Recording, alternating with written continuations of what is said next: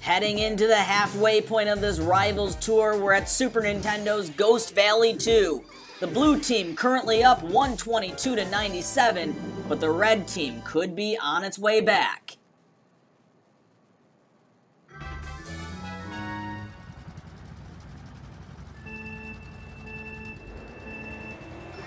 And they're off. Birdo to a quick lead around that first turn, getting through those item boxes, heading around the second turn. Birdo still with the lead around the third and fourth turns here. Toad takes the lead as player one gets off the starting block. First item boxes. Toad still with the lead. Red team right now ahead of the blue a considerable amount through this first lap as Toad nears the finish line heading into the second lap. Player one immediately uses that bullet so he can gain a little bit of a position on them, getting back into sixth place, so he's back in this race. Toad heading around the third turn, still with the lead. Funky Kong behind him.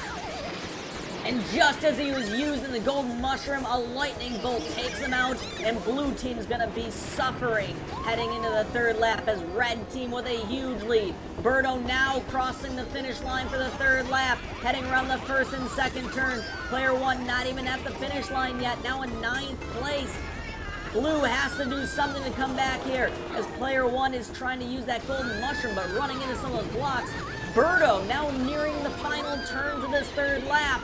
Player one doing whatever he can to try to catch up. He needs an item here, can't get it. He's in seventh place. Birdo now crossing the finish line in first. Can player one make up some lost time here as he does pass Funky Kong for fifth place? That's where he's going to finish. Will this be enough for a blue win?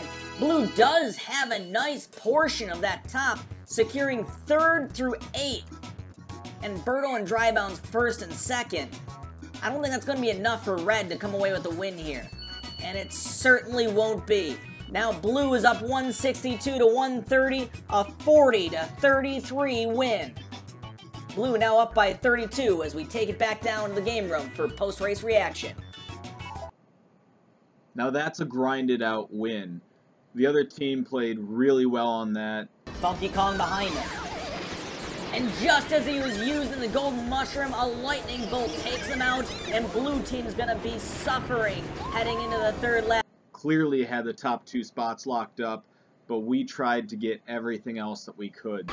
Can player one make up some lost time here as he does pass Funky Kong for fifth place? So now we're up by 32 heading into the fifth race. That feels like a good position to be in. Hi folks, Kenny O'Shaughnessy here on the call. The next race is coming up, but be sure to subscribe for more Mario Kart Wii Team Versus.